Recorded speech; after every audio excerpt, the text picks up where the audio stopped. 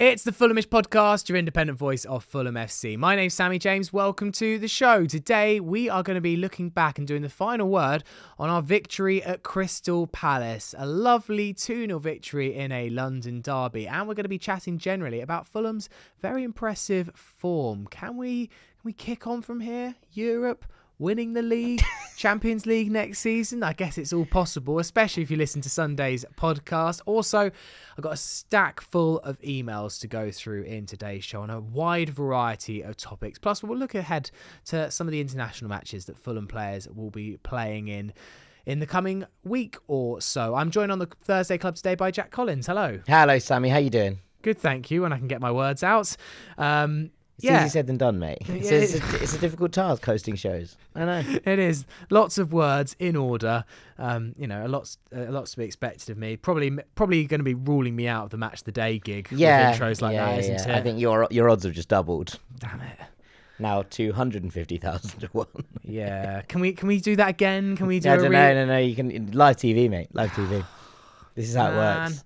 I really wanted that gig. Match of the Day famously isn't live, but we are what we are. Yes, it is. It's not. Yeah, it is. It's not. I promise you. I'll bet you £1 million. It goes out twice. How could it be live twice? Okay, the Sunday morning isn't live. Thank you very much. I don't think I've ever watched it on a Saturday night. I don't think I've ever been in my house at 10:30 p.m. on a Saturday night. See, I'm a bit of a loser, so I definitely have. I fell asleep in front of it actually on Saturday night. I often come back and watch it once I get in. Yeah. And fall asleep in front of it, as you say, and then watch it again on Sunday I morning. managed to watch the City. I think it started late on Saturday, so I managed to catch City Bournemouth and I think City Brighton, and some of the other matches. But yeah, Fulham Palace. You were well asleep by the time Fulham beat Palace. Fulham Palace, I went all the way through and suddenly I woke up and it was West Ham 0, Everton 0. I was like, damn it. First time that either Fulham or Palace haven't been last on Match of the Day, so that's good. And this is the last of the Match of the Day derby. Yeah, of course. Who could forget? And it was actually an interesting match on Saturday, Jack. A particularly joyful one in the away end at Selhurst. You were there, I was there. It was just one of those fun days out, wasn't it? Like, Fulham were pretty perfect. I know we've got a couple of slight concerns that we'll come on to later, but you can't ask for too much more. Yeah, I mean, watching it live, and, caveat that I was quite hungover at the time, I didn't think we were brilliant. I just thought that Palace were incredibly poor. And you kind of look back at it later and you're like, Fulham actually much better than I kind of realised at the time. And it's quite interesting. Obviously, the feeling is often to be like, when are we going to mess this up, right? Fulhamish. And given that Palace, you saw that lineup, you saw Devaney in the middle, who I thought did quite well from a Palace perspective. Is that how you say his name? Devaney, yeah. Oh, I thought it was Devaney. He's northern. Oh, you could be right. You could be right. Oh, okay. Just mark that and start again. Obviously, you look at that Palace lineup and Devaney's in the middle. They've got either Mark Gahey or Trevor Chalobah playing defensive midfield. You're kind of looking at it going, well, if we don't beat this lot, if we don't beat this mob. I thought Devaney did quite well, to be perfectly honest with you, in the middle. I thought he was one of their better players. Got an international call-up off the back of it. Yeah, 100%. I mean, I'm pretty sure he's Palace's under-21s captain. Yeah. I'm pretty sure he's also been Northern Ireland's under-21s captain for some time, but I'm not 100% convinced on that. I haven't been keeping too close an eye on him.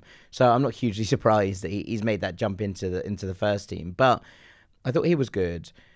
But you still look at that lineup, you look at what it's got, and you think, well, if Fulham don't win this game, then you can kind of kiss all those ambitions goodbye. And actually, it's interesting listening to Sunday's podcast, and look, I think we should take some of those comments with a hefty pinch of salt. I don't think Fulham are winning the league, let's be very clear. And I think it would be a serious stretch, even with it going down to 5th, for Fulham to challenge for a Champions League spot. But I do think that competition for maybe 7th can be on. Now, the Premier League is incredibly tight. So I think, if I'm not mistaken, there's 4 points between Chelsea in 3rd and Manchester United in 13th. Yes. Which means that there's a lot of moving and shaking to be done here. And whilst we can be joyful about what's happening and where Fulham are in the table and the way that we're performing, I think generally, it's also probably worth noting that Fulham, I think, are 3 points behind where we should be at this point in the season. Now, I actually think we dropped 2 points against both Everton and against West Ham. But I also think our point against Ipswich was undeserved. So I'm going to say 3 points in front of where we probably should be right now. And I think those are the kind of games against really poor teams, obviously one at home, one away, that if you're going to push on and be that seventh club and get into Europe, you really need to go and win. You need to go and win those games. They're the ones that are going to be different. And you see the likes of Brighton obviously beating Manchester City at the weekend. They gave Liverpool a very good run the week before at Anfield, and I think we're unlucky not to get something out of that. There's a couple of teams coming, and I imagine that with Amorim coming in at Manchester United, they're going to make a move up the table. I'm a big advocate of his and a big proponent of him doing well. So I'd be very surprised if United don't improve. And I think once all of those things start to kick in, Newcastle now improving as well, it's going to be very, very difficult to secure a European spot if you're not one of the kind of super clubs at this point. And so whilst I think it's absolutely fair enough and we should be really pleased with the performance, and we can come back to the game now in a sec, with what we did against Palace, with what happened against Brentford, an incredible week for Fulham. We can be really pleased where we are in the table. I'm still a little bit wary that we're probably slightly behind where we should be if we're actually going to push on and try and challenge for that seventh spot. Yeah, I mean, like, I'm still not really getting ahead of myself. I've always kind of thought this season that still top half should be Fulham's aim, and anything above that is a bonus. And to be honest, these things like getting into the final Conference League make a punt for eighth and assume that the British teams do well enough that actually it drops down to eighth in the league next year. But also, that's like, the play. That race is in March and April and May. That's when those places... And we famously go to the beach. Yeah, I think if we can avoid this season doing that, and who knows what the situation's going to be. If we do make a bit of a cup run, maybe that might take the priority over getting into Europe. And I think if you offered me kind of semi-final or final, and Fulham really prioritising that or getting into the Conference League, I think I'd probably be saying, no, let's go all in. Take me to Romania, mate. Just take me to Wembley. That's all I You want to go to Wembley, I want to go to Romania. We are not the same. Ideally, we go to Wembley twice and win it, and then we also get to go to Romania, which is the absolute dream. I think the only thing for me on Saturday, and it's still a kind of repetitive problem of Fulham, is that I still don't feel like we are creating a huge amount of opportunities. And for me on Saturday, the red card came at a perfect time for us. And look, you can only play what's in front of you. Yeah. And I do actually think, for what it's worth, that I think Fulham would have seen out the win on Saturday, but I think it would have been nervy. I think there would have been heart in mouth moments. And I think for Fulham to really reach that level, we obviously cannot rely on opposition players doing something absolutely stupid every single week. And I still think, for me, there's something where I'm like, we haven't quite solved the creating lots of chances. Now, we did miss some good opportunities against Palace that should have been finished, so maybe it was a bit more of a finishing problem than it has been in recent weeks, but still, there was lots of beautiful, intricate build-up, some outstanding stuff on both flanks and in the middle of the park, and so many forays forward, but still scant few they should definitely score. I'm feeling like Pereira in the second half when he smacked Dean Henderson in the head with his shot was probably a gilt-edged chance, but it wasn't loads, and that's still my concern about this Fulham team going forward. I mean, we did put the ball in the back of the net 4 times, so there's that to consider. Yeah. I think at this point. So actually, I thought weirdly on Saturday our chances we took with slightly better aplomb. One exception to this rule is Reece Nelson, who I really like in this team and I'm really enjoying watching. I think the link up there between him and Smith Rowe and Iwobi, those 3 Arsenal boys behind the striker, is really working at the moment. And I think that they offer different things in different areas, and that Reece Nelson is slightly more dynamic, I think, in those areas and quick-footed than maybe Adama has been in the season gone by. And actually that's what I quite like about him, is that there is that sense of intricacy that he can use with Smith Rowe and dive into those areas that feels like it's, showing us big opportunities. Nelson is snatching at his shots at the moment, and I wonder if that is just a case of him being like, I really want to, obviously he's off the mark in the league, but he's now in the starting lineup for the first time. I think he's really desperate to stay there. So I think that there is an element of when he gets these chances, he's rushing, and we saw a couple pulled tight, of the left-hand post when he's cutting inside from when he was against Brentford, and he's a little bit unlucky in this game not to score, but those opportunities have to start being taken because that's where we're finding joy. And if that's a repetitive process, I'm pleased with that because attacking patterns are a good thing. Yeah. And if we can start to utilise that a bit better and start to put those away, then that's a good sign. But I did think we were slightly more clinical. I mean, the Pereira chance is frustrating because I don't know. I mean, he just gets to the end of it and hits it. And to be honest, Dean Henderson's face is just there. It's not like he makes a brilliant save. It just sort of hits him. And maybe there's time for him to be a bit calmer, Andreas, and slot it. But I think that opportunity opens up in such quick time that he just like gets something on it and will probably beat the keeper from this range. Yeah. And so it's a frustrating one from that regard, I think. I still don't see it as a finishing problem, though. I still think it is chance, like really good, clear-cut chance creation. Maybe. I mean... Like how many... I mean, obviously, offside goal is an offside goal. So that's... Sure, but like it's the offside goal is incredibly tight. Yes, it's offside. I'm not trying to say it isn't. But like there's one of those things where if he checks his run slightly, that's an incredibly well-worked opportunity from Alex Iwobi, who does brilliantly to put that ball in. And the Harry Wilson one that he handballs is frustrating. They're down to 10 by that point. Okay. But, so, you have to take what you get. And to be honest, Brentford may as well have been down to 10 when we played them on Monday and we couldn't carve out opportunities. So actually, I was more pleased with that element of the game than perhaps with other bits of it. I thought there were some nice moments. I thought that we looked tight and intricate in those areas. Yes, okay, we're not blowing teams away at this point, but you said this a couple of weeks ago, and I think you're probably right. It does feel like someone is going to get blitzed. Yes. Because Fulham just have that ability to pen you in your half and stop you getting out that we've seen now in the last 2 games.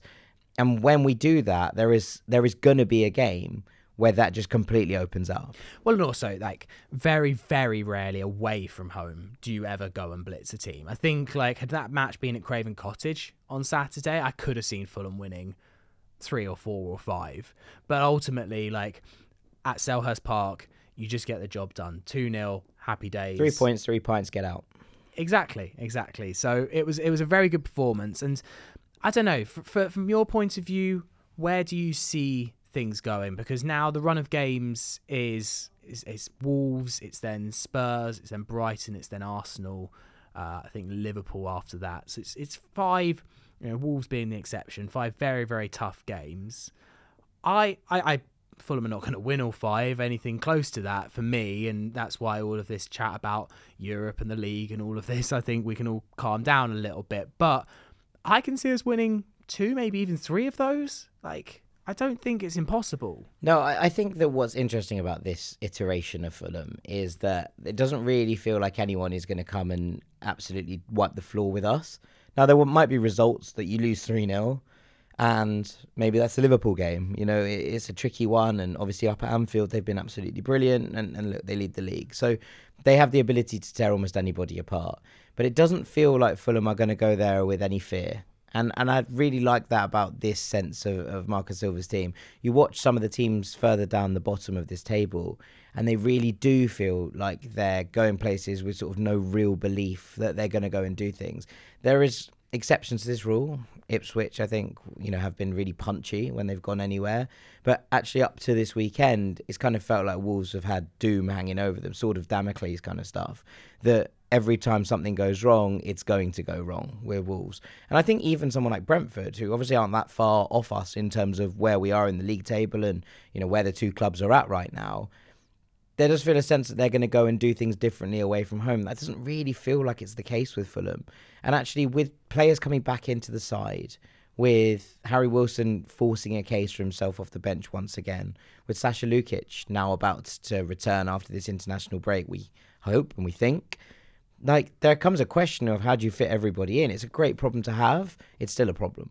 And I think that when we look at what's going on here, whether that is playing Sander Berge and Sasa Lukic in there together and how that impacts us going forward, or if that makes us more defensively solid in a game, like we played against Manchester City, where Smith Rowe actually drops out, despite being brilliant at the weekend, in order to just make sure that we are just a little bit harder to beat in there. We saw that, very nearly work, and probably should have worked against Manchester City. I do find it interesting to see how Marcus Silva will deal with this period, but I think that some bigger tests are exactly what we need right now. And look, you could be right. We could lose 4 of these 5 games. I don't think we will, but it's very like within the realms of possibility. I don't think that would be, it wouldn't be ridiculous if Fulham lost to Spurs, Brighton, Arsenal and Liverpool. And I don't think anyone would be like, oh, we're now rubbish. But I think it's important to get these tests in because it gives us a proper barometer of actually where we are, rather than playing a Brentford side who refused to play football and a Palace side who were so depleted that it almost made them kind of unable to stand up and face us. Yeah, I mean, the league's interesting this year. The league, to me, resembles a bit of the 21-22 season, where obviously the World Cup fell in the middle and the top sides playing in Europe basically had to play every single midweek, and that's obviously a consequence of the new Europa and Champions League. It just feels like there's a lot more shocks happening, and that's also partially down to the quality of the Premier League. I saw someone do a tweet saying, you know, all this talk of prime Barclays, but Brighton, Bournemouth, Fulham and Forest shit all over some of the old kind of mid-table teams that used to be in this league. 100%. And I think the quality of football has gone up. Like, people might not enjoy it as much, and that's fine. That's a subjective decision that you can make. But you can't tell me that the quality of football hasn't gone up. It has. Of course it has. Yeah, and right now the league feels super competitive, and there feels like actually the cut-off point now is like, don't give me a big 6 or a big 4. It's like a big 13 now, isn't it? Like, well, I think there are obviously layers within that. I think the top 3 feel still, well, maybe not streets ahead, because I think Chelsea are working their way back into that equation, sadly. But I feel like there is a gap between the Champions League caliber sides. But then they're playing so many games that they can trip up at any time now because they're just all tired. And I mean, the amount of injuries that Arsenal have got, that City have got, Liverpool have managed to keep a okay bill of health, but it's still like they're only Alisson and Jota are still out. Like, they're just coping with it better, I think, is the truth of it. And it feels like, you know, teams like Fulham and Bournemouth and Brighton not playing many games, long time between fixtures, lots of recovery time, lots of time to plan. I guess like it will get a bit tougher now in December. Now there, but are also more games. Just money, right? Yeah. Like, Bournemouth have Evan Nilsson starting up front. Evan Nilsson scored like 5 goals in the Champions League last year for Porto. Like, he's a really, really talented footballer, and you know, was someone that we were talking about, you know, a year ago in terms of transfers. When on Ranks we were talking about him potentially being an answer for Man United or something. He's ended up at Bournemouth, and that's not a slight on Bournemouth. I think it's a brilliant signing, and I think they're doing a really good job, and I love Iraola. But like, the fact is that when there is that kind of quality, you look at Wolves' midfield 3, and Wolves are in the relegation zone, and you're looking at that going, yeah, they're all really, really good players. They are very talented. Lamine has been excellent for a while. Joao Gomes, I thought, was the second best tackler in the division behind Joao Palhinha last year. And Andre, I still think, is a wonderful footballer, and I maintain that it is going to have a long career at top level. So you're kind of looking at that and saying, well, if that's the midfield of a team that are, you know, scrapping for their lives at the bottom, then obviously the quality is so much higher than it has been, I think, across the division. And this does feel like 3, even Southampton, who have their own way of playing and I think probably will go down, even they are going and giving teams real games. And I think it's interesting watching the dynamics of the league work this year, because it does feel like kind of a weird place in terms of not everyone beating everyone. I think that's probably a stretch. But in terms of those results where I think, a Southampton beating a Crystal Palace last year, that kind of felt a little bit all over the place. Like, you weren't seeing a Luton rock up at Glasnow's Palace and win. Whereas this year, I think you could imagine Southampton going and beating a Palace, or, you know, Southampton going and beating a Brentford. And I think that probably applies to us as well in that category. But at the moment, we just seem to be seeing those challenges off, and I think that's impressive. But you go back to the Ipswich game, and again, I don't think we deserve to win that game. So the competitiveness of the league is definitely there. And I think that we're going to be in that middle pack, punching upwards. And it's a nice place to be, I think, at this point. Yeah, there are 10 kind of first-team players going away on international duty. Harry Wilson is in action. 4 games in 6 for club and country, Harry. Yeah. Great stuff. Lots of goals, please, Harry. He's playing Turkey and Iceland. Pereira's going to be representing Brazil. Obviously, got Iwobi and Bassi off for Nigeria. Berge playing a couple of games for Norway. Joachim Andersen, Timothy Castagna, and obviously Robinson and Jimenez off to CONCACAF. I mean, last time it felt like the international break. In fact, I think all the international breaks have felt like they've been a bit of a momentum killer for Fulham. We haven't won any of the games after the international break. We're the anti-Spurs.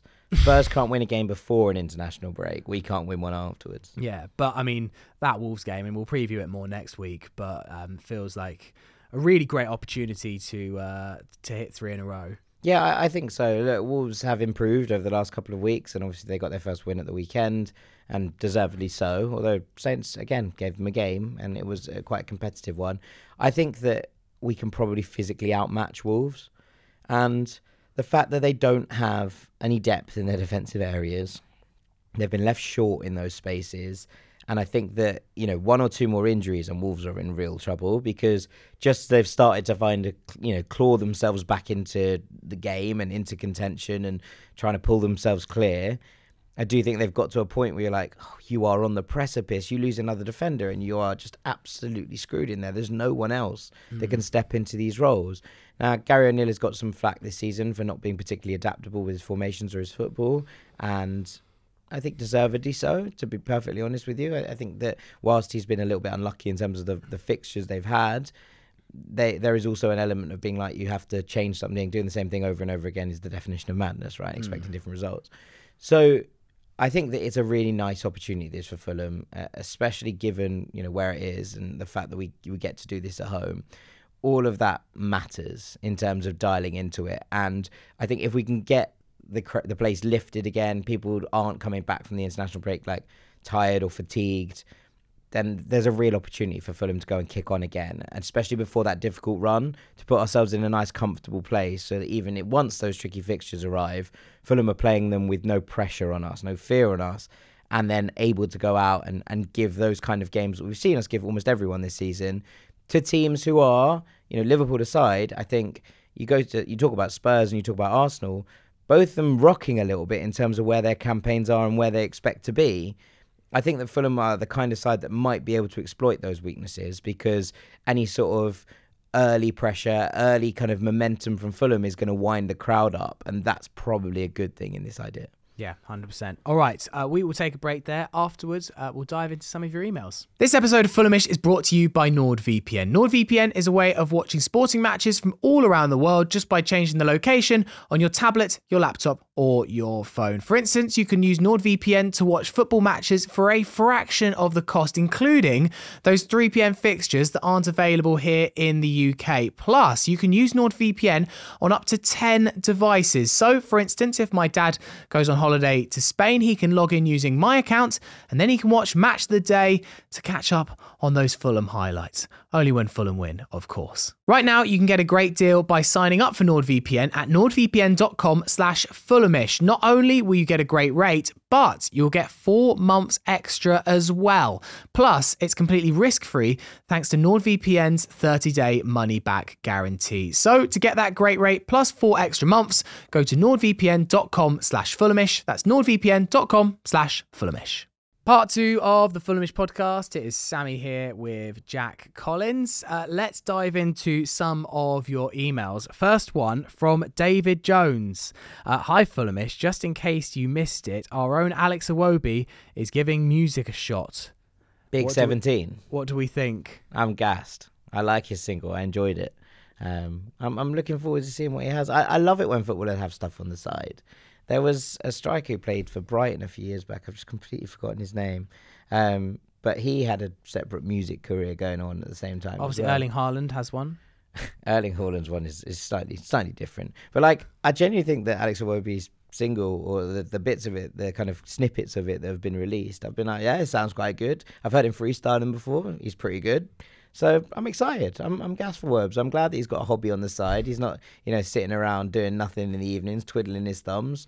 Well, he's also busy on Photoshop. At last 2 games, he's had he put Harry Wilson, made him a prince, a Nigerian prince. Yeah, great stuff. And then put some abs on Emile Smith-Rowe because he keeps doing uppers in the gym because he blames Smith-Rowe's puffed chest as the reason he was offside. The reason he was offside against Palace. That's 3 assists, if I'm not mistaken, this season that Iwobi's been robbed of.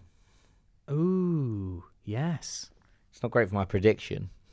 No, that is bad for your prediction. Yeah. What? So, yeah. Did you say double figures? I think I said double figures for goals and assists, yeah. Yeah, that needs to get upped. Lovely assists, though, for Harry Wilson's goal. Great assist. Great assist for both of the goals, even if one of them was disallowed. The ball across for Smith-Rowe is exceptional as well. So I thought Iwobi was absolutely sensational on Saturday. Yes. I thought he was our best player by a mile. And I know a lot of the love has gone to Emile Smith-Rowe because he did some nice things and he scored a goal. But for me, what Iwobi does, what he brings to his team, and, you know, he's been switched out to the other wing now to get Nelson in there. He just takes it all in his stride. And everything he does, he's just so composed on the ball. Again, I don't think I've ever seen him lose it. No, he doesn't. He just doesn't lose the ball. And the way that he brings others into play in those attacking areas, if you've got one player on the edge of the box, you know, you get to that kind of Martin Ødegaard thing from the Chelsea game where you're like, which Fulham player do you want in that position? The answer is Alex Iwobi every single time. He's just like, he's become a leader in this camp in his own way. He's not had to like soften or change his personality. I think people really like being around him. But on the pitch, he delivers week on week on week. I absolutely adore Alex Iwobi. I see him a little bit as our Willian replacement in terms of being experienced. Willian never gave the ball away, really, or certainly rarely did. Yeah. Again, in a pressure moment, it probably was Willian that you wanted to be doing that trying final to pick the lock or pick the lock, and I think Iwobi has taken on that mantle, and I think Silva quite likes the idea of having a winger like Alex Iwobi, who is not like rapid pace, although he's not slow, who can control the ball, who can bring the fullback into play, and then just having a beast on the other side like a Nelson or a Traore. Yeah, like someone who's going to, you know, stretch the play and either get in behind or hug the touchline. I agree. I think that he wants one of his wingers to be sort of an interior player, and that is Iwobi at the moment, because I also think it allows him, and I've said it before, to dovetail with Smith-Rowe. And at times when Emile Smith-Rowe will pull wide, or Andreas, who often does this as well, and we talked about this combination last year with Andreas and Iwobi, that Andreas would often drift out to the right-hand side to try and deliver crosses into the box, whilst Iwobi is in those kind of central areas. And I think he's just such an intelligent footballer, from kind of top to bottom. When he works incredibly hard, his carrying of the ball is incredible. No one can knock him off the ball. But also his delivery and his decision-making in the final third, I think, is exceptional. So, yeah, shouts out to Iwobi. What a guy. And, yeah, now on the music scene as well, I'm sure he'll make excellent decisions there as well. Next one from Harrison Doyle. Hello, Fulhamish, long-time listener, long-time emailer, and evergreen Pereira supporters. Haters can hate. Just sharing a small funny story. Having listened to the Thursday Club a few weeks ago, a fan named Jamie wrote in to let us know that there are, in fact, Fulham and Fulhamish fans out in Fiji. Yes. Jamie said he became a Fulham fan because he is a Kiwi who didn't have a Premier League club, and so that he decided to support Fulham because Simon Elliott was on the team. Pretty niche to have a Simon Elliott story, but back in 2011 when I was playing soccer for my university, my coach invited Simon Elliott to train with us. Simon had just left Chivas USA and was a free agent trying to keep in shape. After training, I grabbed a marker from one of our team physios, took boots off and asked Simon Elliott if he would sign my boots, and let me be clear, I was very much alone in doing this. Simon was a super nice guy and said he was happy to. As Simon was signing my boots, I told him it was a dream of mine to train with a former Fulham player, having supported Fulham since 1992. In response to that statement, Simon said incredulously, "Funny, that's why you want me to sign these," and laughed. Apparently, not as many people remember those potent Fulham appearances as well as others. Anyway, respect out there for all the Simon Elliott fans. Shoes so big, only a guy like Alexi Smertin could fill them. That's cheers from Harrison in Santa Barbara. That's amazing. That's absolutely incredible. This is becoming the Simon Elliott podcast, and I am absolutely here for it. Simon Elliott is all of our heroes, and yeah, Let's try and get Simon Elliott on the pod. Yeah, we've it's been a while since we've had a big interview. Yeah, that would be a big one. Maybe the biggest, actually, considering where we're at. Let's get Simon Elliott on the pod. Any more Simon Elliott stories, please send them in. Yeah, please send them in. Any rare and close encounters with the brilliant Simon Elliott, please. Phenomenal. This one from Patricia says, "Dear Fulhamish, I'm writing as one of the many, I'm sure, Arsenal fans who are now Fulham followers, thanks to your great club buying our boy Emile Smith-Rowe and giving him a chance to show what he can do. I'm thoroughly enjoying being a Fulham fan, love the podcast, and can now recognise nearly the whole team. It's also great to see Iwobi has not changed one bit since his time at Everton and Arsenal. He is so Iwobi-ish. Anyway, I was listening to the Monday Night Lights podcast and was interested to hear the bit about who should take corners. Until relatively recently, Arsenal were total rubbish at corners. Even players like Fabregas were useless. It was so bad, whenever we got a corner, people would say, "Oh, it's only a corner, nothing going to happen." Then in that season, 2021, I think when Emile Smith-Rowe began to get playing regularly, something did happen. He started taking corners on the left and Stacker started taking them on the right, and it was really obvious that finally there was some good practicing going on. They were both really good, so I would say yes, give Emile Smith-Rowe a go. He is technically excellent but is too modest to push himself forward, so someone at Fulham needs to do it. Iwobi will do it. Iwobi will put him forward for anything. While I'm here, one thing I haven't grasped about Fulham is Adama Traore. That guy is so good, so strong, so fast, but why on earth has he not been taught to finish? He should do nothing else in training but practice finishing. What a waste. From Patsy. Welcome to the club, Patsy. Welcome to the club. It's great to have you here. Expect more of the same. We've said it before, but if Adama could finish, he wouldn't be at Fulham. He would be starting still at Barcelona, you'd imagine. So, we're enjoying having Emile Smith-Rowe here as well. So it's a good time. There's a lot of an Arsenal Fulham love in at the moment. That might well end when Emile Smith-Rowe scores the winner against Arsenal in a couple of weeks. But it's going to be a very interesting match, that, isn't it? The narratives in the week beforehand are going to get a bit Arsenal versus Haaland Juniors. Yeah, does feel there's going to be a lot. Like there's going to be a lot of content. It feels like Nelson won't be able to play. Yes, interesting point. Well, we've got enough cover. Yeah. In comes Adama. Yeah. It'll be the one game who can still finish in. Yeah, sorry, Patsy. Yeah, exactly. When Adama gets a hat-trick against Arsenal, we're all loving it. I do find... I mean, it's obviously a great sign of how loved, particularly Smith-Rowe was. I think there's a lot of love for Iwobi too, but Smith-Rowe seemed like someone so special. None of the Arsenal boys who were here left Arsenal on particularly poor terms. Yeah. So Bernd Leno didn't. He was just forced out by, the introduction of Aaron Ramsdale at that time because he wasn't good enough with his feet, which is somewhat ironic in some ways, but it is what it is. So there was never any bad blood there. There was never any bad blood with Smith-Rowe, who, obviously was just... But it's not just even bad blood. They are actively, like... They follow, you watch every Fulham video on YouTube in terms of like the official highlights they put on Sky, and most of the comments are Arsenal fans here for Smith-Rowe. Yeah. I think it's kind of similar though to how at least I felt when Sass left. Like having someone that had come up through the academy and really felt like our star boy go. Like I would follow Spurs games and be delighted for Sass every time he did something well for years until he came back. Yeah. And so, like, I totally relate to that feeling. No, 100%. It's quite annoying not being able to do that for Fabio Carvalho. I was quite pleased when he was knocking around at Liverpool doing well. Now he can get out. Yeah. Now he can get out. So yeah. No, I think it's fair. But I do think that because if it was just Smith-Rowe here, I think there would be an interest from Arsenal fans, of course.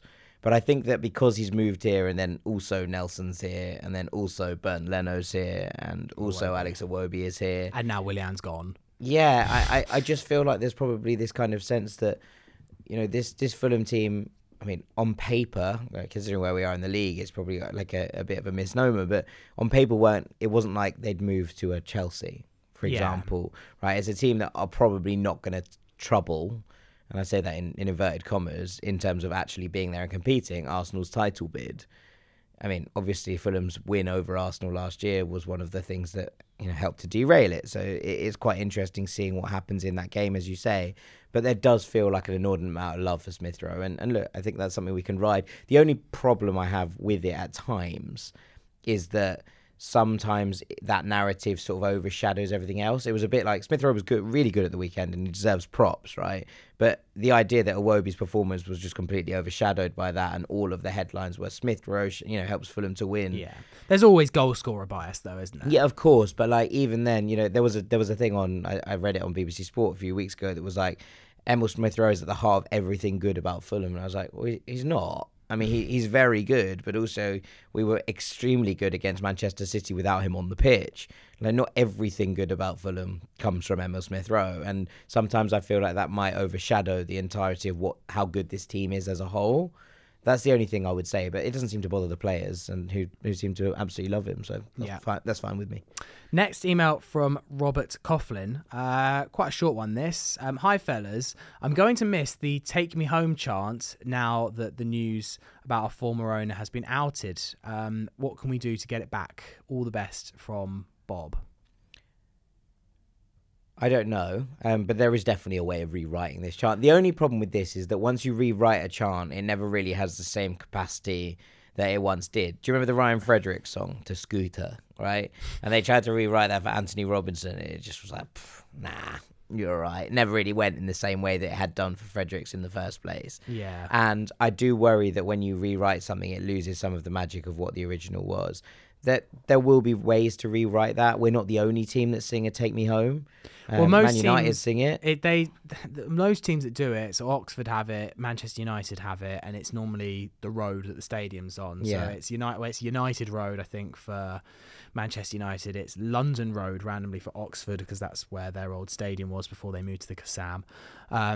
Take Me Home, Stevenage Road. So you could do Stevenage Road. That's what I've always thought. I mean, Robert's suggesting the Shade Khan, but I just really don't. I don't think that's going to cook, but Stevenage Road might go. Yeah, I mean, like all these things, it happens organically, and it's hard to know exactly when. There is an element, though, that, I used to love singing that chant because of everything else in that song. It was never really, for me, that much about Al Fayed. It's just, but it's not right to sing it now, obviously. I did hear a Joe Bryan, which I thought was interesting. Oh, right, yeah. That went around the back for a little while, which was ways round it. Yeah. Ways around it.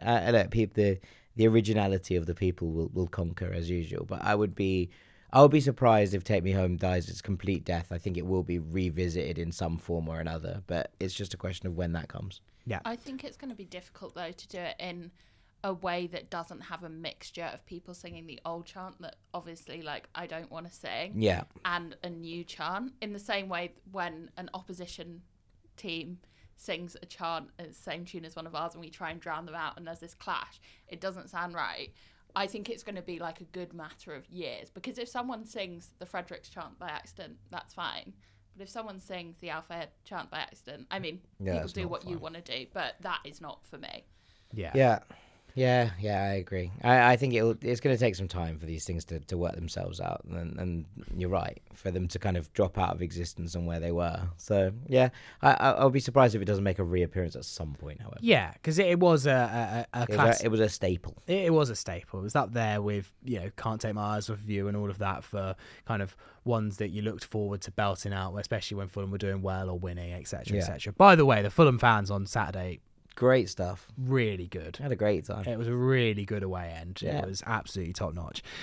This one from Chris Miller says, hello, Fulhamish team. Obligatory but true. Long-time listener, first-time emailer. Writing to you lot from Fulham, DC, back in the States. What a 2 weeks it's been, with a couple of big derby victories. I was struck by Kenny Tete suffering another red card foul against Palace, and recalled his similar instance that resulted in sendings off for Tyreek Mitchell and João Felix in years past. This made me wonder if King Kenny has indeed drawn the most red cards in the last several years. It sure seemed to me that was the case. I hadn't seen much chatter or data on this, so I had a look myself, as far as FB Ref would let me look at least, and please feel free to double check my record keeping on this. I haven't. By my quickish count, in all competitions since the much maligned 18-19 season, Fulham's opponents have been issued 12 red cards, drawn by only 5 players across the squad. So, Dennis Adoy and Joe Bryan each have 1. Kenny Tete has drawn 3. Mitrovic is level with Kenny, drawing 3 red cards whilst at Fulham. Thomas Souček, Douglas Luiz and James Tompkins at Crystal Palace. I was surprised to learn that man on fire Harry Wilson is actually the squad leader, drawing 4 red cards.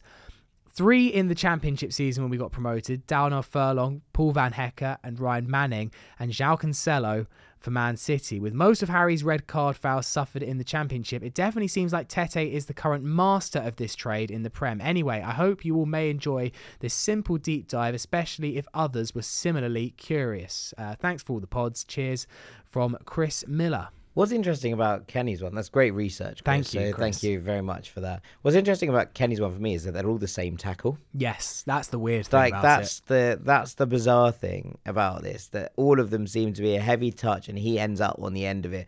And I don't know if that's just him being clever. He's done something to draw the ire of certain players. But you kind of look at that and actually all three of those players aren't the kind of types you're like, they're going to go and do that. None of them as well were particularly... none of them were Roy Keane doing it out of just pure anger. Yeah, tackles. They're all just extra stretches. And I wonder if it's just him being in the right place at the right time to actually take that ball away in those areas. That is anticipation as opposed to anything else, right? Being able to pick out a heavy touch and as they lunge, nip it away from them is actually an incredibly difficult skill. Yeah. I wonder if it's something to do with that, because Kenny's one-on-one defending is so good, and it has been so often to do with his anticipation, ability to stand people up, ability to wait for the ball to become available and then sort of crab it away, that I wonder if actually he sees those opportunities and goes, yep, that's a ball free, in a way just a split second before most others do. Yeah. And that's why I think that this tackle was interesting, because again, Kamada, Felix, Tyrick Mitchell, none of them usually have a reputation for being particularly aggressive footballers. And I find it intriguing that all three of them have been caught by almost exactly the same thing. I think there's an element, isn't it? I mean, you notice it when you play football with people. Some people have an ability to make you think you can tackle them because you think they've got a heavy touch, but actually the split second they actually can move their feet so quickly and just tip that ball away from you. And often... I haven't played with you for ages. You do not have this ability. Unnecessary. In 22-23, I think it was, when Kenny was like on absolute fire, the two of the tackles there mentioned were that season, and there was also one from Son that definitely should have been a red card. I'm not bitter about it, but it was in January 2023. And I think that is when he was at his pomp, when he was so quick-footed. And I think you're right, it comes down to the fact that he's just getting away, and it's so easy to slightly mistime those situations because they're all straight reds. Yeah. And maybe you don't expect it from a right back as well. Maybe you expect a Reece Nelson, that you probably wouldn't lunge in on Reece Nelson because he's just going to nip that ball away from you. But possibly the right back, who isn't known for being like incredibly skillful. He actually is way more skillful than I think a lot of people give him credit for. Maybe you just think, I can win that one. It's Kenny Tete. Yeah. And actually he surprises you at the final moment. I'm sure João Felix... He's also really quick over like a very short period of time. Yeah. Like, there's something about this, like small burst acceleration that allows them to just move the ball away. And I was talking about Ricky Puig in MLS about this, but like it's not necessarily about being fast. It's about having that acceleration to pull away from a player in really short time, spent time. And actually, this is the opposite end of it. But I do think that Kenny has that ability to sort of like snap to a ball almost, that not as many people have in the same kind of sort of acceleratory pace. Yeah. This one from Matt Wall. I wrote a few weeks ago to ask this question, and the answer was no. But he wants an updated answer. Are we safe yet? I'm increasingly looking at the teams around us, above us, rather than at the bottom three and the gap to it. I mean... obviously, mathematically, no. I must admit that the gap to... I still, until we get to 35 points, I'm still very much enjoying... For what it's worth, I think we'll be fine. Of course. But, like, I just spoke about that kind of gap between 13th and 3rd, right? Yeah. And actually, if a couple of results don't go our way, and as you say, we got that tricky run coming up at the start of December... If Fulham, I don't know, pick up 2 points from those 4 games, even that would be a relatively decent return, I think. But and tumble down the table to sort of 12th, I think the points gap looks far like less secure than actually the places gap, if you know what I mean.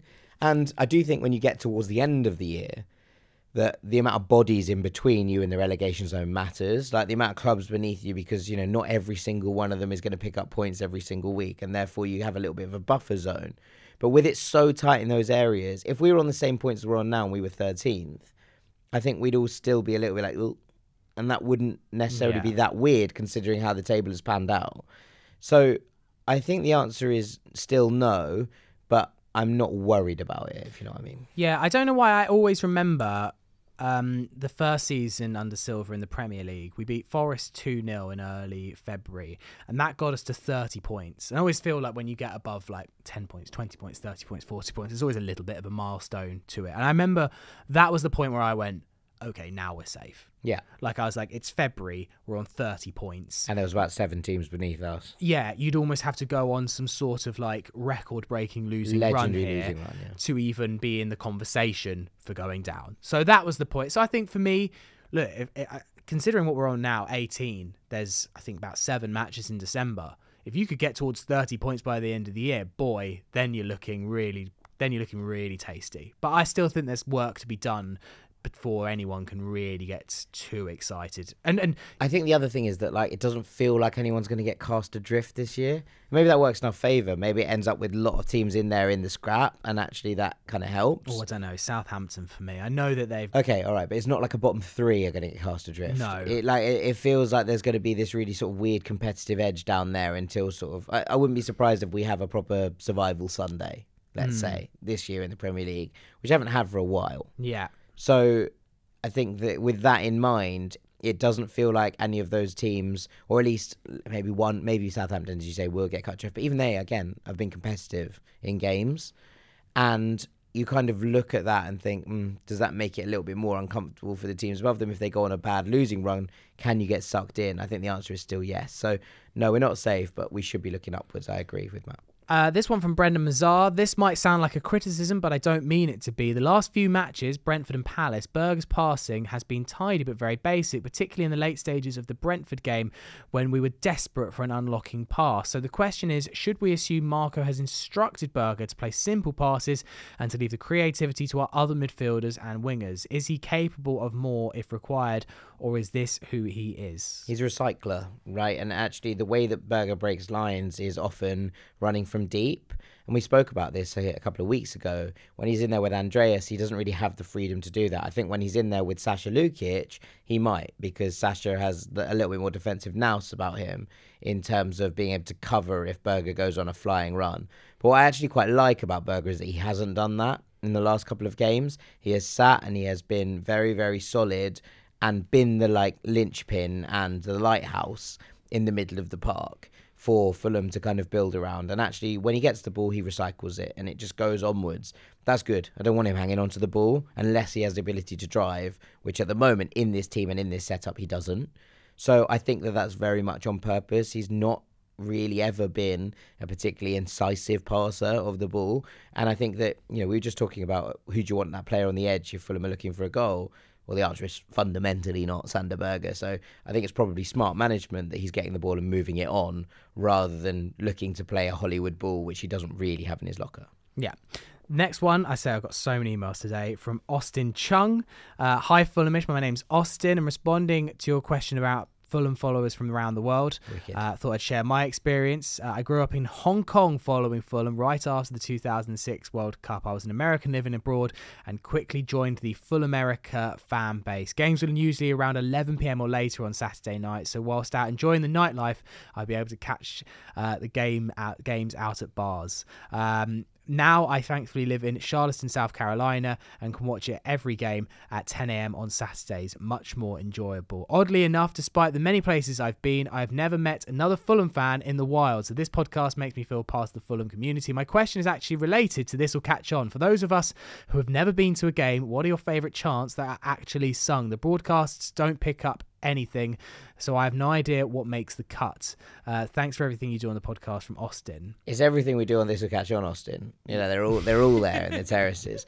No, it's one. That's a great story, and I love that. I'm sure there must be another Fulham fan in Charlotte. So make yourself known. Charleston, North South Carolina. Oh, because Tim Ream's in Charlotte. That's what I was going to say. Charleston. Okay, all right. Well, I'm sure there will be another Fulham fan in North Carolina. South Carolina. Oh my God, you just said North. No, I said South. You said North. Sorry, Austin. I'm sending you all over the place. You've been in Charlotte. You've been in the wrong Carolina. Right. Someone make yourself known to Austin anyway. If there's one in Fiji, there's going to be one somewhere in South Carolina. Yeah, I'd agree.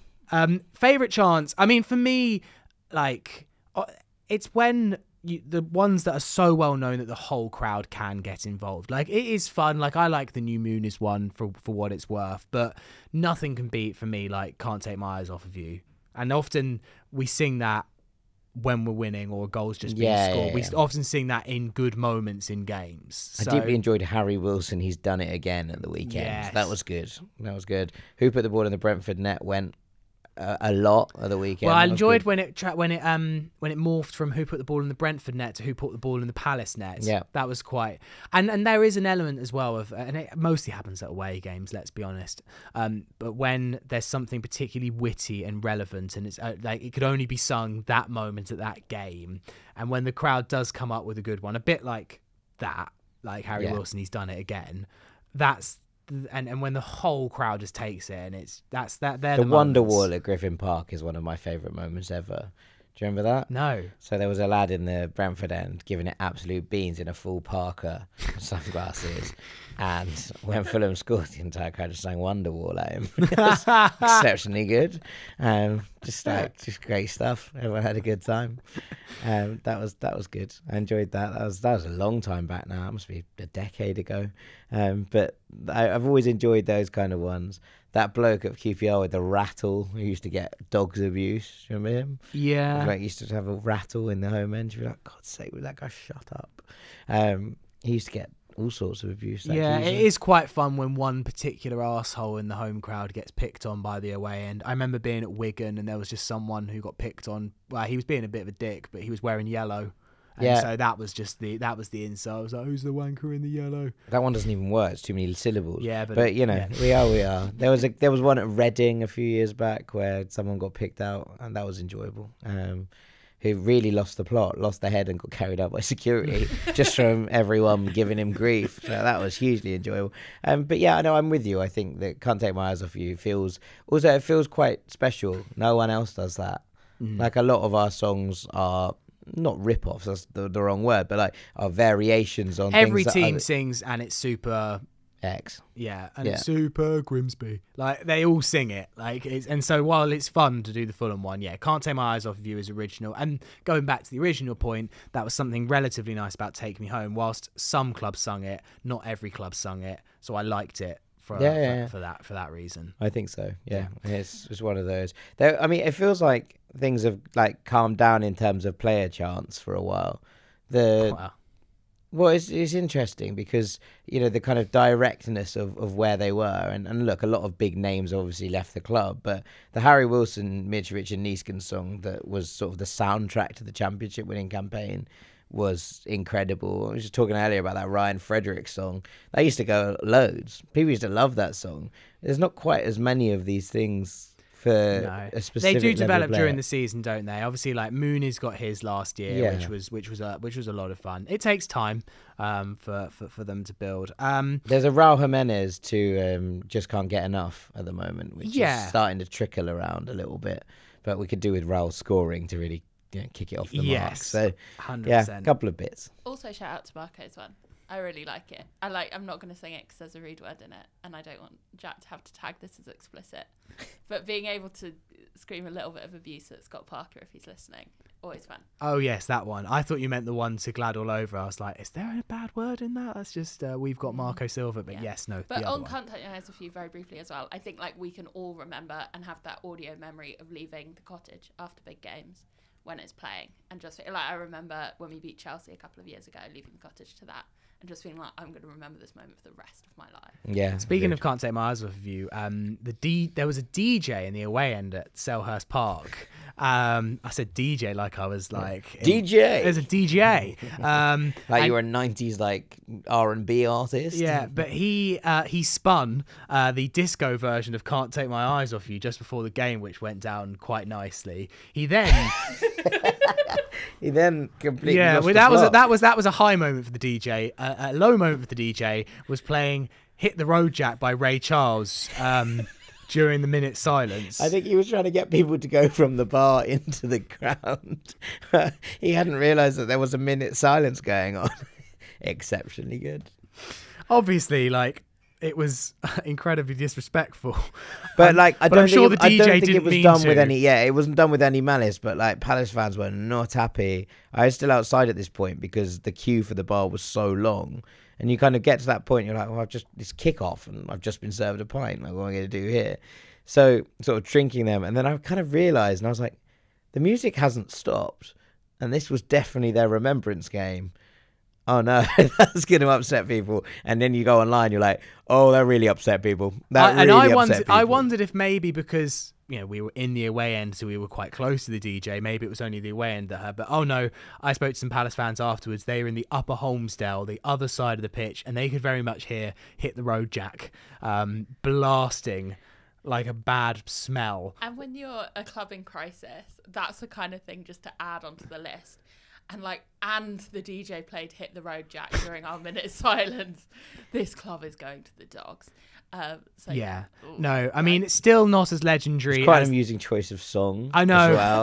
Yeah. Oh dear. It was just there. It's like the juxtaposition of it was horrible. Still not as funny as the Nottingham Forest minute silence after the Queen passed. No, that's the all-timer, the best I've ever seen. It'll never be topped. Minute silence ruined. The video's online somewhere. Final one. And I enjoyed this one from Gursamir. Says, listening to Fulhamish for over 2 years and love the analysis and breakdown of each game. I wanted to ask you why Harrison Reed is not given a chance in the midfield this season. I know he didn't have the best impact against Everton or in the cup games, but surely 90 minutes with our best players around him would be a better litmus test. I think he's our most natural number 8. Look at the 22-23 season. He puts very good crosses into the box.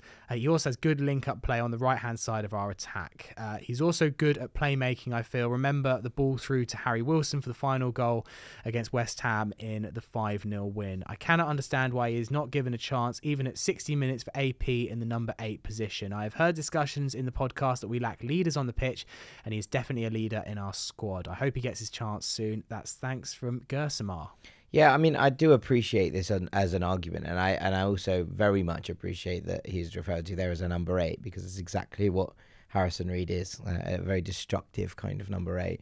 But you look at the options available, and I think that, you know, in the last couple of games, we've either been chasing something and therefore have brought Tom Cairney on in that role and given him the ability to kind of dictate from a deeper position, who is obviously club captain as well as everything else, or we're in a period where you're like, actually, we're in a quite comfortable spot here, as we were against Palace. We have the ability to just kind of raise it and see what we can get. And Harry Wilson very much deserved his opportunity at that moment. And we saw like a little shuffle around in the midfield in order to accommodate him in a slightly more central role, which worked quite nicely, I thought. And obviously he scores a goal. But generally, you kind of look at where he was and where he was popping up. They're the areas I think you really want Harry Wilson in.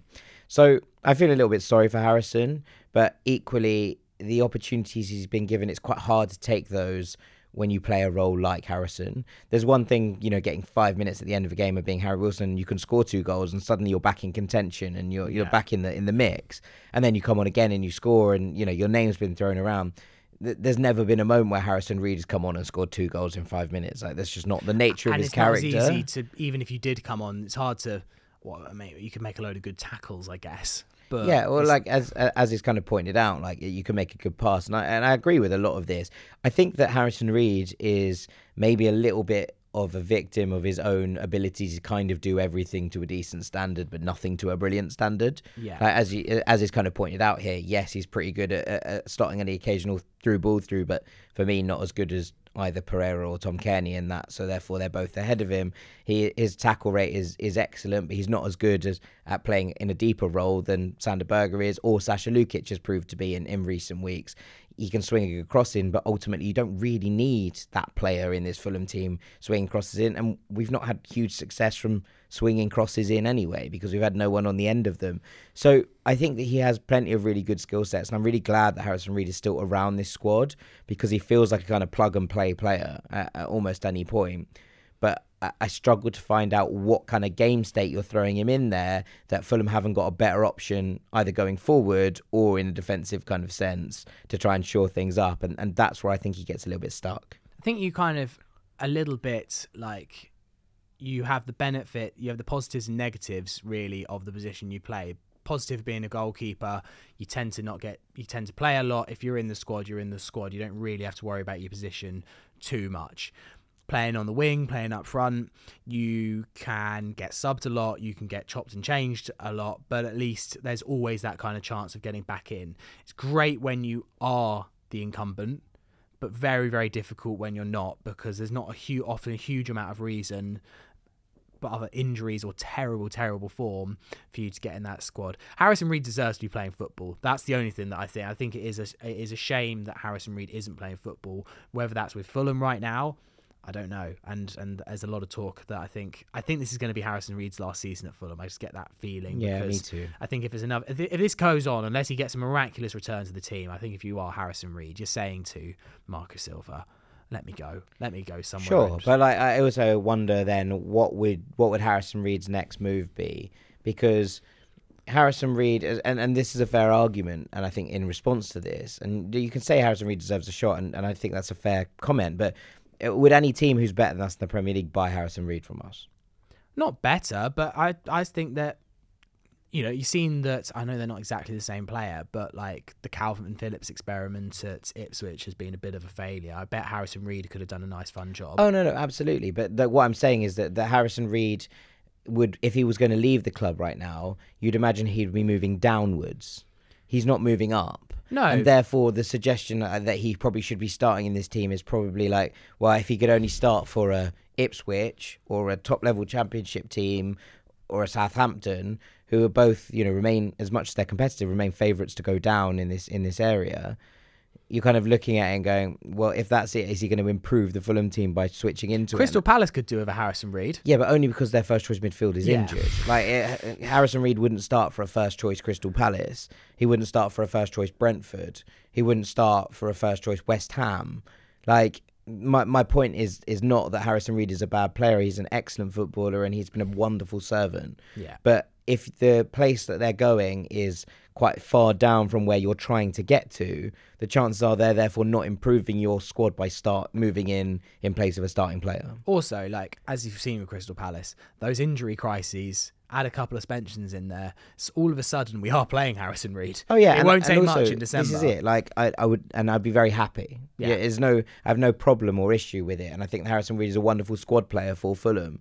But at this point, I think he is a squad player. I don't think he is a player in the starting 11. Right, Jack, that is all we got time for today. What are you up to? Well, actually, you mentioned you're off to Ireland. Yeah, I'm going to Ireland. As people are listening to this, in fact, as this podcast is scheduled, for the moment it releases, I will be up on my way to Heathrow to fly to Dublin to watch us undoubtedly lose to Finland tomorrow night. So that'll be exciting. That's what I'm looking forward to next. So. A Timu Pukki masterclass at the Aviva. It just stinks of it, doesn't it? It just stinks of Timu Pukki scoring a hat-trick. So hopefully that won't happen. Hopefully Ireland will win. I haven't seen Ireland win in a long time in the flesh. So this would be good. It would make me happy. Nice. I'm on a slightly interesting one. I have a French aunt who lives in a village called Gap on the foot of the French Alps. Nice. Who doesn't speak any English. She's in her early 90s and has a broken rib. And as the only one in my family that can speak even a modicum of French, we're doing the pilgrimage out to France. You're going to Gap? We're going to Gap. And not to buy anything? Hey, very good. Well, that's cool. When are you going there? I'm going on Sunday, coming back Wednesday. Is it ski season? It's not, and Can you get up? I was going to say, could you get up a mountain? Surely it's getting there. It's getting there. It's I don't November. Surely you can ski. I don't think there's. This isn't a ski resort though. Yeah, but you just drive up the Alps. If you're at the bottom of the Alps, you may as well go up the Alps. I don't think my 90-year-old French aunt's going to. No, you can leave her at the bottom. It'll take you one day to do all the catching up you've got in French, and then then off you can go. Right, I'm sorry, I'll see you later. I'm going on a chairlift. Hey, if I can wangle it, I'll definitely do it. Absolutely. I mean, I would. Does that mean I'm in charge of the Thursday Club next week? It does mean you're in charge of the Thursday Club next week. Expect chaos and fireworks. I'll see who I can drag in onto the sofa with me. Have a lot of fun. I will do. Have a nice time in Gap. Thank you. Enjoy yourself and have a well-earned rest from hosting this every week. I shall do. For your listening pleasure, though, the Jack and Joe show will be on the podcast feed and on the YouTube between now and the weekend. And then, we'll be back with the Thursday Club this time next week, looking ahead to Wolves. So thank you very much for listening and watching, and have a great weekend, whatever you're up to. You Whites. You Whites.